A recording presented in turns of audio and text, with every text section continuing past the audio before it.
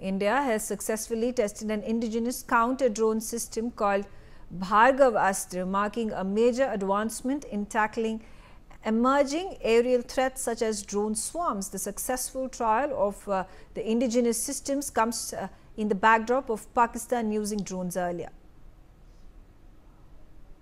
Aditya, what are the key features of this anti-drone system that has been tested today?